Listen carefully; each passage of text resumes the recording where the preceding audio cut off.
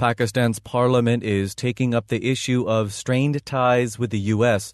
A committee presented recommendations to lawmakers on Tuesday, including calling for an end to U.S. drone attacks on Pakistan's soil and a formal apology for a NATO strike along the Pakistan-Afghan border last year, which killed 24 Pakistani soldiers.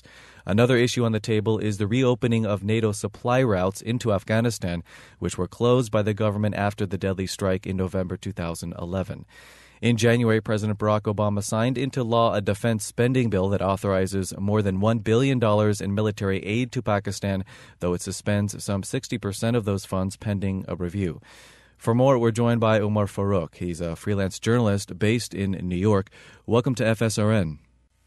Hi, good to be here. This week, Pakistan's Parliament Commission called for an end to the U.S. drone program in the country. The program has been criticized for widespread civilian casualties and a lack of transparency for years. The U.S. did not acknowledge the program, and it reveals very few details of who is killed when there is a strike or the details of it. Now, there has already been protests in Pakistan and opposition to the program in the past. How is this call different from others in the past? Right. Actually, this isn't even the first time Parliament has taken up the issue. In 2008, there were several unanimous resolutions passed by the Senate as well as the lower house of Parliament calling for an end to drone strikes, an end to any sort of cross-border U.S. or ISAF or NATO operations in Pakistan.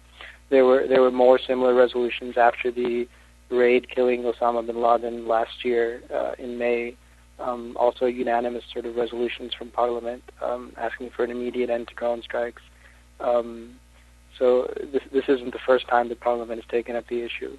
As far as on the street, there are regular protests against these issues after drone strikes. You know, you'll see sometimes thousands of people from the areas where these strikes happen going out and blocking roads. So it's like a regular thing on the ground in Pakistan with the current parliamentary commission, which has given the current recommendations.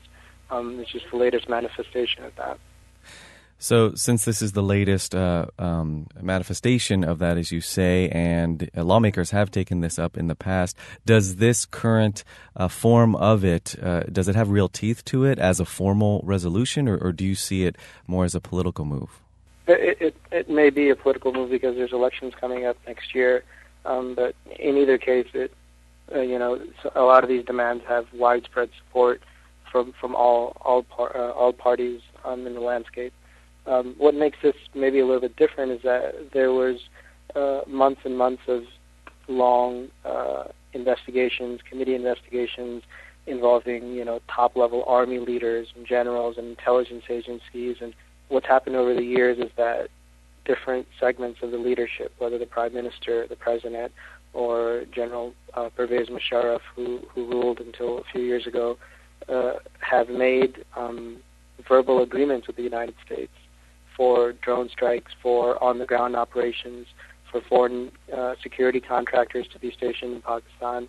And those verbal agreements at different times have bubbled up through the media, but they haven't always been confronted in a legal sense in the courts or in other places. And we should also mention that even as lawmakers are debating this measure to end drone strikes or call for an end to drone strikes in Pakistan, the drone strikes are ongoing. The U.S. did suspend them momentarily after the deadly NATO strike in November, but they have since resumed and they are ongoing at this point. Yeah, they have. They resumed them earlier this year. There's been several last week and the week before. There's been several, even some that have reportedly killed civilians.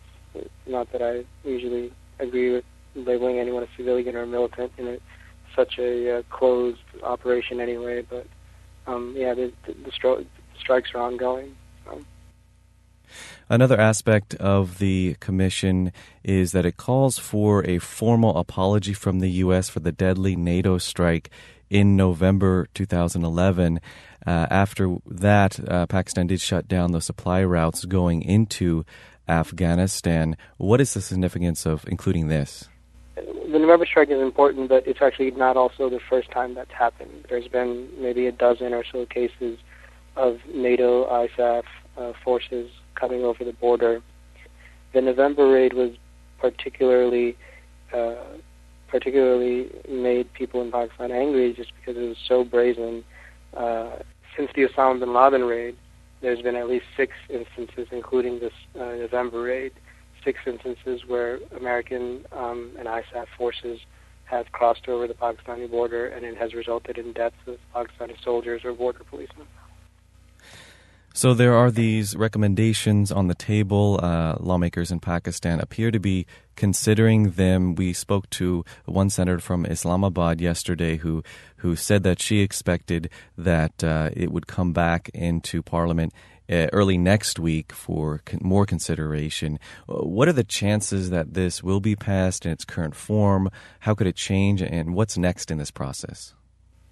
Well, the interesting thing about this current form is that it's not actually as strongly anti-ISAF or anti-U.S. as a lot of political parties in Pakistan would like it to be. I think in the end it will definitely be passed, if not with stronger wording than it has now. The question is whether it will actually have any impact on the ground, because we've seen this before and we haven't had any impact on the ground. Umar Farooq is an independent journalist based in New York. He joined us to discuss the recommendations being considered in Pakistan's parliament this week and going into the next. Thank you for joining us. No problem. Thanks so much.